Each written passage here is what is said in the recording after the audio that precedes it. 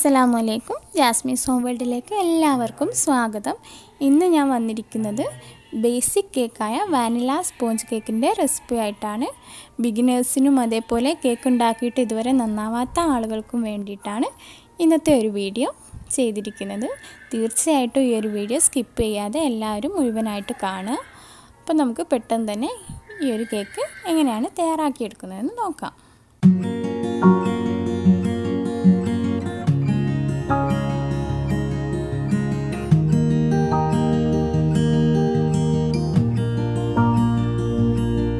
ഞാനിവിടെ 3/4 കപ്പ് മൈദയാണ് എടുത്തിട്ടുള്ളത്. 1 കപ്പ് എന്ന് പറയുമ്പോൾ 250 ml കപ്പാണ്. 3/4 കപ്പ് എന്ന് പറയുമ്പോൾ 180 ml കപ്പിലാണ് ഞാനിപ്പോൾ മൈദ എടുത്തിരിക്കുന്നത്. കപ്പില്ലാത്തവർ എല്ലാവരുടെ വീട്ടിലുണ്ടാകുന്ന ഈ സാധാരണ ചായയൊക്കെ കുടിക്കുന്ന ആ ഒരു ഗ്ലാസ് എടുക്കുക. അതിൽ 3/4 ഗ്ലാസും പിന്നെ ഒരു ടേബിൾ സ്പൂണും കൂടെ എടുത്താൽ 3/4 കപ്പ് മൈദയായിരിക്കും. ഇനി ഞാനിതൊരു പാത്രത്തിലേക്ക് മാറ്റിയിട്ടുണ്ട്. അതിലേക്ക് 1/2 teaspoon baking powder, 1/4 teaspoon baking soda, ഒരു നുള്ളു ഉപ്പ് ഇത്രയും ചേർത്തതിന് ശേഷം നന്നായിട്ടൊന്ന് മിക്സ് ചെയ്തെടുക്കാം. ഞാനിതിവിടെ നന്നായിട്ട് മിക്സ് ചെയ്തെടുത്തിട്ടുണ്ട്.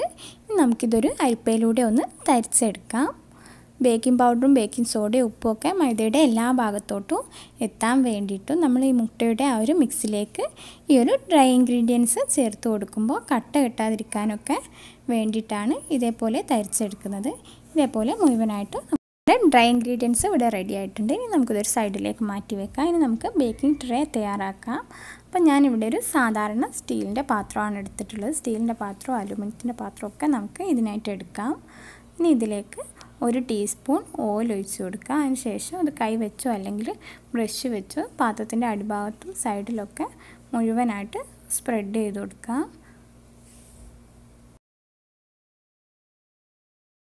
സ്പ്രെഡ് ചെയ്ത് കൊടുത്തതിന് ശേഷം ഇതിലേക്ക് 1 ടേബിൾ സ്പൂൺ മൈദപ്പൊടി ചേർത്ത് കൊടുക്കാം. മൈദപ്പൊടി ചേർത്ത് കൊടുത്തതിന് ശേഷം ഇതേപോലെ ഒന്ന് തട്ടി കൊടുക്കാം. അടിഭാഗത്തും സൈഡിലൊക്കെ മൈദ നന്നായിട്ട് പറ്റിപ്പിടിക്കണം. അതിനുശേഷം ഈ ഒരു പാത്രം കമഴ്ത്തി പിടിച്ചൊന്ന് പൊട്ടിക്കൊടുക്കുകയാണെങ്കിൽ ഇതിൽ എക്സസ് ആയിട്ടുള്ള ആ ഒരു മൈദപ്പൊടിയൊക്കെ പുറത്തോട്ട് പോകും. അപ്പോൾ നമ്മൾ ഓയിലും മൈദയൊക്കെ ഇതിൽ ചേർത്ത് കൊടുക്കുമ്പോൾ ഒരുപാട് ചേർത്ത് കൊടുക്കാൻ പാടില്ല. അളവിൽ കൂടുതൽ നമ്മൾ ചേർത്ത് കൊടുക്കുകയാണെങ്കിൽ ഈ ഒരു കേക്കിൻ്റെ അടിഭാഗവും സൈഡൊക്കെ ഭയങ്കര കട്ടിയായി പോവും.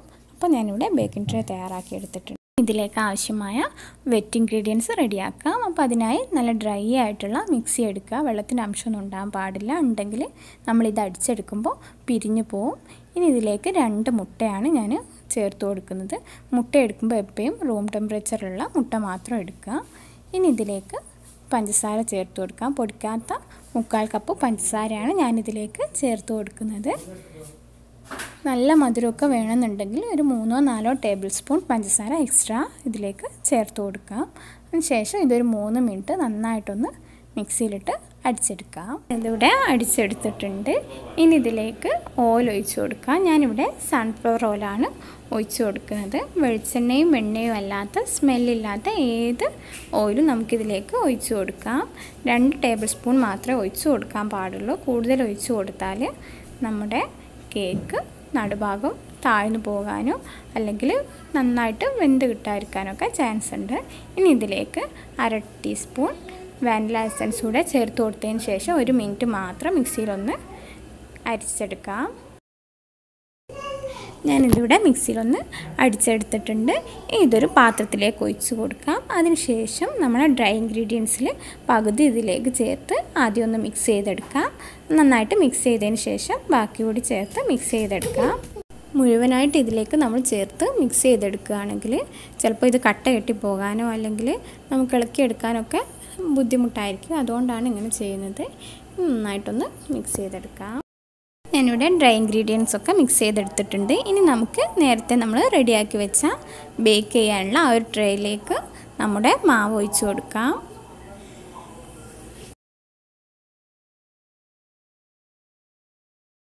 ബാറ്റർ ഒഴിച്ച് കൊടുത്തതിന് ശേഷം 1 മിനിറ്റ് ഇതേപോലെ ഒന്ന് പാത്രം തട്ടിക്കൊടുക്കുക. ഇല്ലെങ്കിൽ ഇതിൻ്റെ ഉള്ളിൽ നിറയെ എയർ ബബിൾസ് ഉണ്ടാകും. എയർ ബബിൾസ് പോകാൻ വേണ്ടിയാണ് ഇതുപോലെ തട്ടിക്കൊടുക്കുന്നത്. നമുക്ക് കേക്ക് ബേക്ക് ചെയ്യാനായിട്ട് ഇവിടെ നോൺ സ്റ്റിക്കിൻ്റെ ഒരു പാത്രത്തിലാണ് ബേക്ക് ചെയ്യുന്നത്. അപ്പോൾ അടിയിൽ ഞാൻ കുറച്ച് ഉപ്പിട്ട് കൊടുത്തു. അതിന് ശേഷം അതിൻ്റെ മുകളിൽ ഒരു സ്റ്റാൻഡ് വെച്ച് കൊടുത്തിട്ടുണ്ട്. സ്റ്റാൻഡ് ഇല്ലെങ്കിൽ എന്തെങ്കിലും പാത്രത്തിൻ്റെ അടുപ്പോ അങ്ങനെ എന്തെങ്കിലും വെച്ച് കൊടുത്താലും മതിയാവും. ഇനി ഇത് അടച്ച് വെച്ചതിന് ശേഷം ഒരു 5 മിനിറ്റ് മീഡിയം ഫ്ലെയിമിലിട്ട് പ്രീഹീറ്റ് ചെയ്തെടുക്കാം. ഈ ഒരു പാത്രത്തിന് പകരം കുക്കറിന് നമുക്കിത് ചെയ്യാം. കുക്കറിൻ്റെ ഉള്ളിൽ ഇതേപോലെ തന്നെ ചെയ്താൽ മതി.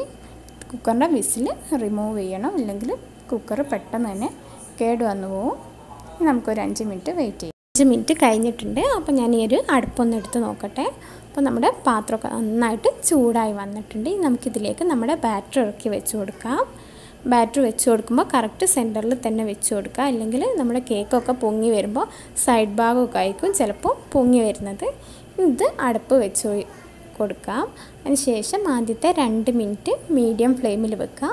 അതിനുശേഷം 30 മിനിറ്റ് ലോ ഫ്ലെയിമിലിട്ട് ബേക്ക് ചെയ്തെടുക്കാം. പാത്രത്തിന് എന്തെങ്കിലും ഹോൾസൊക്കെ ഉണ്ടെങ്കിൽ ഒരു അലുമിനിയം ഫോയിലോ അല്ലെങ്കിൽ പേപ്പർ എങ്ങാനും വെച്ച് ഒന്ന് അടച്ചു കൂടെ വെച്ച് കൊടുക്കാം. പിന്നെ നമ്മൾ ബേക്ക് ചെയ്യുമ്പോൾ ഏറ്റവും കൂടുതൽ ശ്രദ്ധിക്കേണ്ട ഒരു കാര്യമാണ്, നമ്മൾ അടുപ്പ് വെച്ച് കൊടുത്തതിന് ശേഷം 25 മിനിറ്റ് കഴിയാതെ ഒരിക്കലും നമ്മൾ ഈ ഒരു അടുപ്പ് തുറക്കാൻ പാടില്ല. നമ്മൾ തുറക്കുകയാണെങ്കിൽ നമ്മുടെ കേക്ക് പൊങ്ങി വന്നത് താഴ്ന്നു പോകും, അല്ലെങ്കിൽ തീരെ പൊങ്ങി വരില്ല. അപ്പം നമുക്കിനി ഇതൊരു 30 മിനിറ്റ് കഴിഞ്ഞതിന് ശേഷം തുറന്ന് നോക്കാം.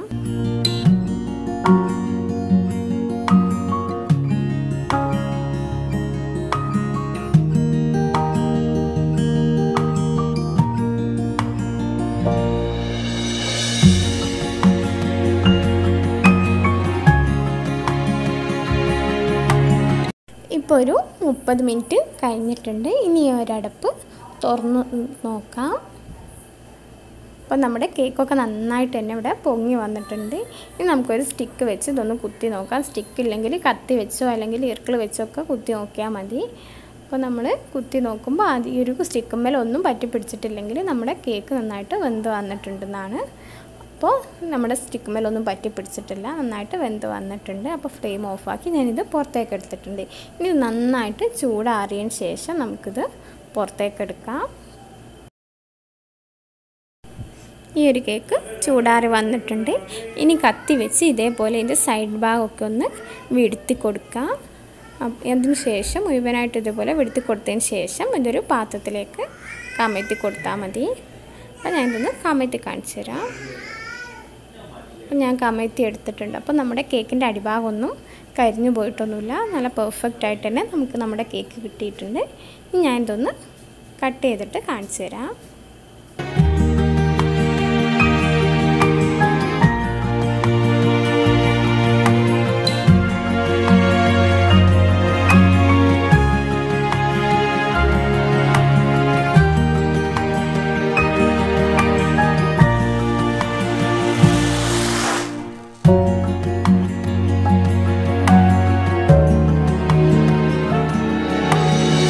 ഞാനിവിടെ കേക്ക് കട്ട് ചെയ്തിട്ടുണ്ട്. അപ്പോൾ നമ്മുടെ ഈ ഒരു കേക്ക് വളരെ സോഫ്റ്റാണ്.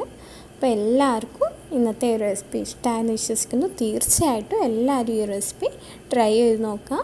വീണ്ടും മറ്റൊരു വീഡിയോ ആയിട്ട് നമുക്ക് വീണ്ടും കാണാം. Thank you.